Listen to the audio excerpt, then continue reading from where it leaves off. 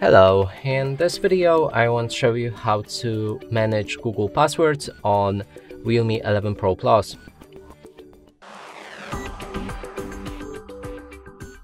And to do this, first we'll need to open our Google Chrome like I have right here.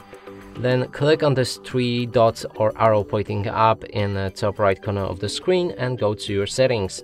Inside we have Password Manager and make sure that Save Passwords is on.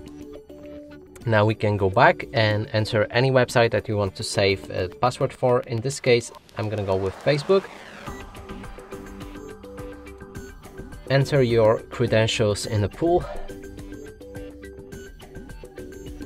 Then the password, I'm just gonna go with random signs, and when we're ready, click on login.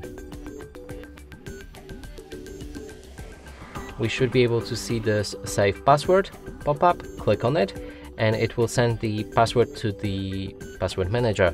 Now we can click on these three dots again and do the same thing. So go to your settings and then password manager. Inside there's a facebook.com and a password that we just saved along with the nickname or email address or whatever credentials you used. And if you click on it, you'll be able to check your password by clicking on this I button, but you need to have a password or lock screen set on your device. You can also edit this password by clicking on it. So click on the password and enter whatever password you've changed to and click on done.